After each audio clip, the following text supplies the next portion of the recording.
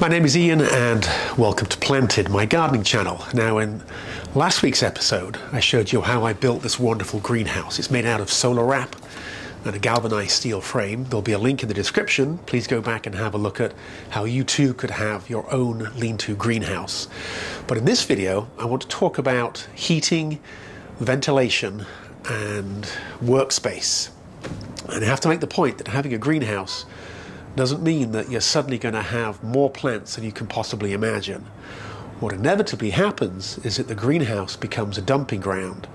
Wheelbarrows, broken tools, pots, bags of potting medium. And I'm not going to have that happen here. So what you see in front of me is this nursery grade tabletop. It doesn't twist, can take great weights, and if it gets wet, it doesn't matter. And this is going to have its own separate greenhouse. I'm going to put another layer of plastic up the sides, across the top, and then down the back. And this will become my plant growing area where I can grow seeds, I can take cuttings, and I can grow plants that have rooted. So this is plants only, nothing else. And I can come in around the back. I've got a nice easy access. And the amount of production that this area can put out is quite remarkable. It's about 50 square feet of table area, and that is ample for what I need. So I'm going to show you how I set this up, and it's very, very easy and absolutely worth doing. Now let's talk about heating. Behind me I've got these beautiful black plastic barrels, and they're going to get filled with water. And what they do is they act as a battery. All you have to do is spray them up black, site them in your greenhouse, and they do a number of things. They take in any direct energy from the sun that can come through the greenhouse, and that heat will go into the water that's stored inside. But in my environment, what I want to do is they will act as a battery and store energy to be released at night. So let's say they get to 50 degrees Fahrenheit during any given day. The temperature outside drops. I've now got 3 huge barrels staying at 50 degrees. They're not going to suddenly go down to freezing because there's so much energy stored in them. So that will form the backbone of the heating in my greenhouse, my secondary greenhouse. And all I then have to do is add supplemental heating on those nights when it is really, really cold. But because the area is so much smaller, it's really easy to heat. When you get a greenhouse, don't try and fill all of it with plants. It won't work. You want an area where you're growing plants, which is what this is. I'll have a potting bench that will be in future videos. And this is plants only. It's very, very easy to fill your greenhouse with junk. Don't do that. So we have a ventilation up here that lets the hot air out, and that is set very high in the greenhouse.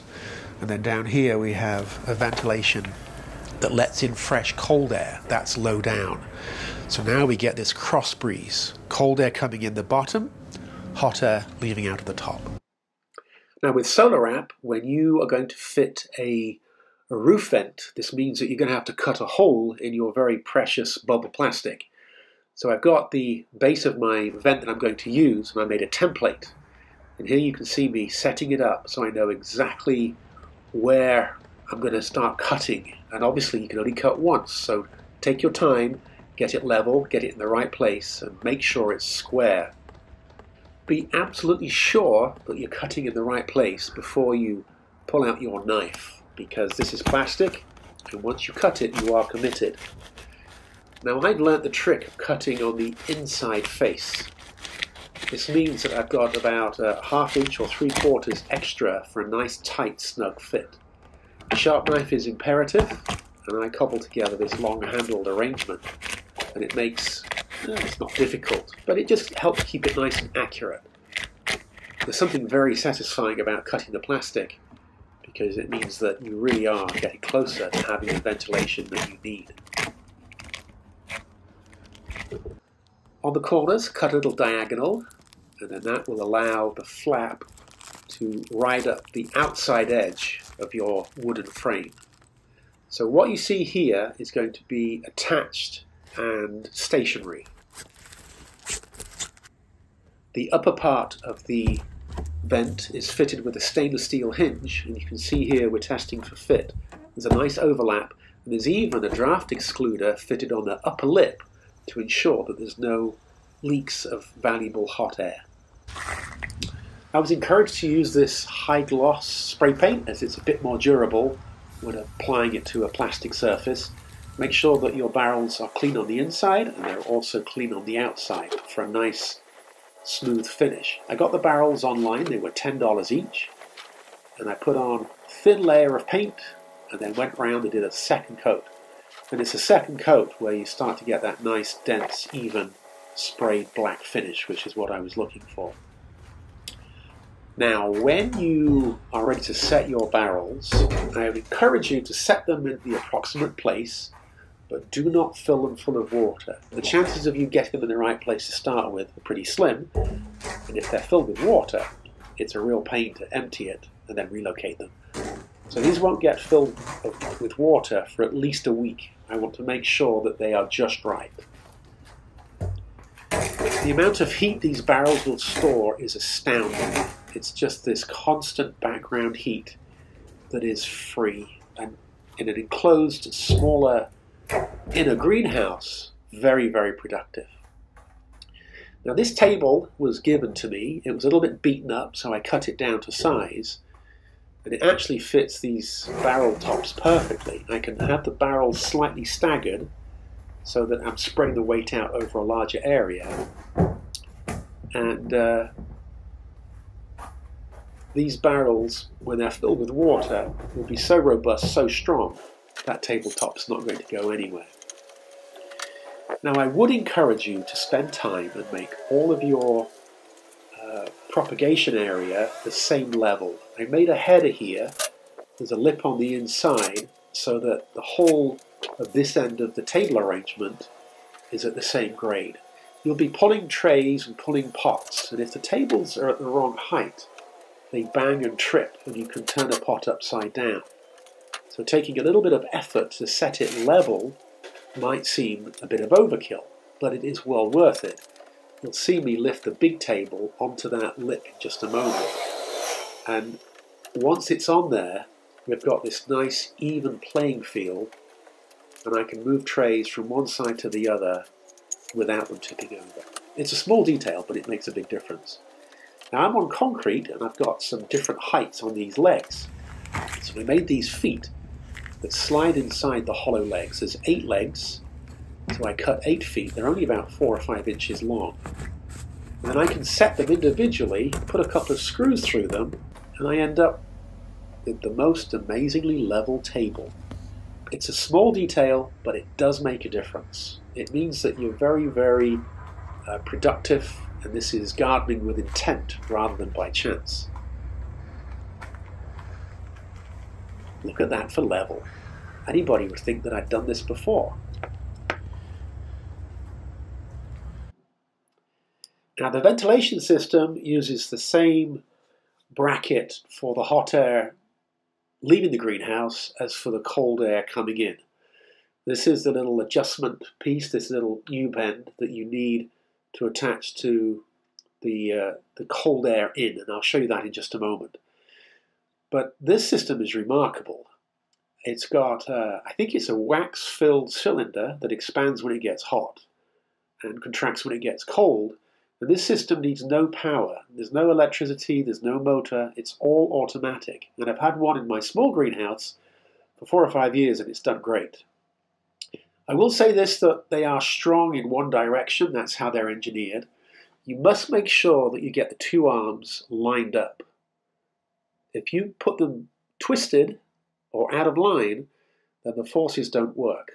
So make sure that they're properly aligned, and you'll get all of the force in the right direction, in the right plane. Now, coupled with that, we have this new, as we would say in England, aluminium vent. In the States, it's aluminum. The size of your vents is something that you're going to have to work with. I fully expect I might add another vent in time. But as we're coming into the winter, I'm not quick to vent what I want to stay warm. And I made this wooden frame. It's very, very tight tolerance that goes around my aluminium vent. And I'm setting mine in the middle of one of my sheets of solar wrap. If I'm too close to one of the posts, I don't quite get the ability for the solar wrap to fit the way I want it. And it's the same with the ceiling. I'm cutting on the inside with the sharp knife, making sure that I'm parallel, because you only want to cut once. Here we go, fitting a vent into its framework. It is a tight fit. You need to make sure that you don't bend the aluminium. You can do if you're a little bit too strong or forceful. So 1/2 inch one end, 1/2 inch the other, 1/2 inch the other, and you'll be just fine. And then outside, you can capture the plastic onto the internal frame with some more strips of pressure-treated lumber. Make sure that any of the stripping is not preventing the vent from operating. You see me every now and then just touching the vents to make sure that they are open.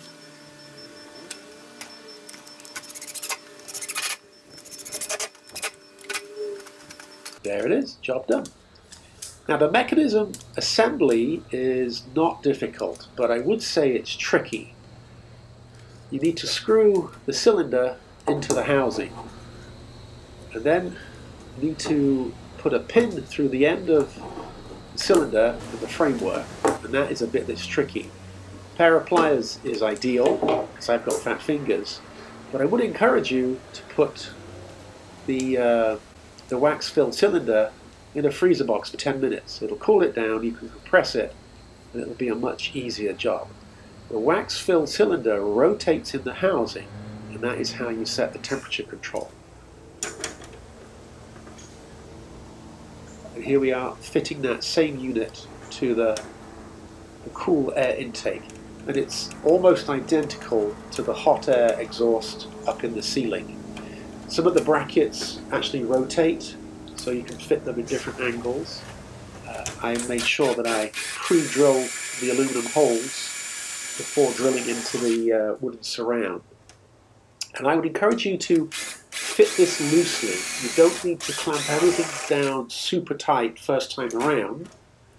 I put screws in the upper fitting so that I was not putting any stress or strain while I was fitting the lower fitting. You see it's hanging here.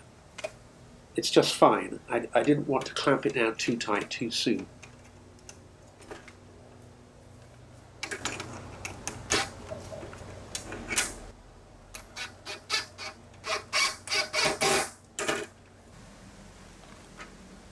Now the U-bolt assembly clips into the vent frame.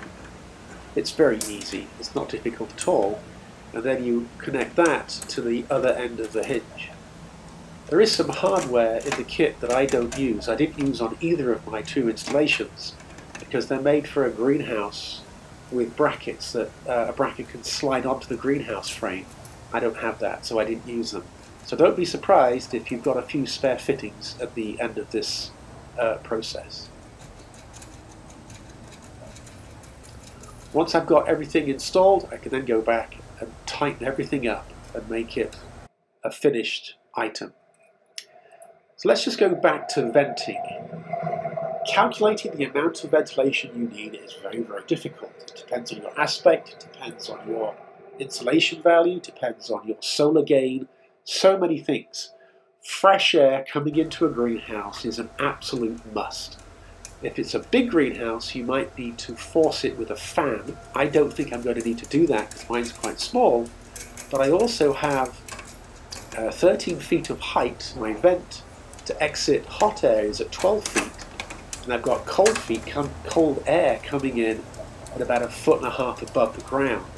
So this is called the Venturi effect, where you pinch down an area, increase the speed of air moving inside it, and then it will vent going out. You can rotate the hydraulic cylinder, and that will change the sensitivity of when the vents open. You can have it open at 65, you can have it open at 75, and anywhere in between. But every situation is different.